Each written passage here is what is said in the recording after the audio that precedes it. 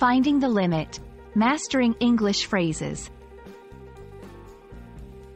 Hello, and welcome to our English language learning series. Today, we're going to dive into a fascinating English phrase, find the limit. This phrase can be a bit tricky, but don't worry, by the end of this video, you'll have a clear understanding of its meaning and usage. So, let's get started. Find the limit is a phrase that often appears in mathematical contexts but has also found its way into everyday English usage. At its core, it means determining the maximum capacity, extent, or boundary of something. In mathematics, it refers to finding a value that a function approaches as the input approaches some point. However, in everyday language, it's used more metaphorically. Examples in everyday language. 1. Testing boundaries. He's always trying to find the limit with his teachers, seeing how much he can get away with. 2. Reaching potential.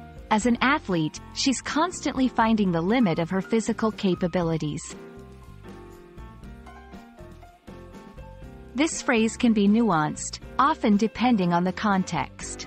It's not just about reaching a maximum point, but also about exploration and discovery.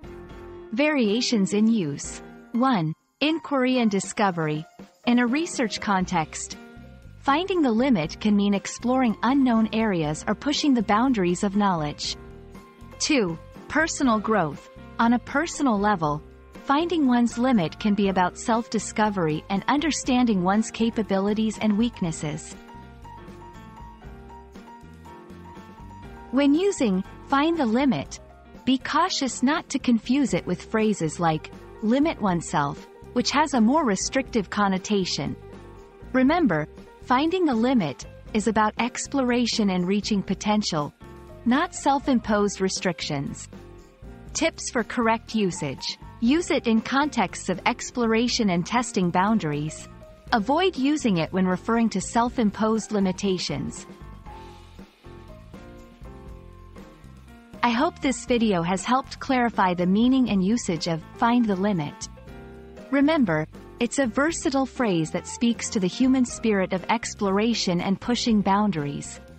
Thank you for joining us, and keep practicing your English. Until next time, happy learning!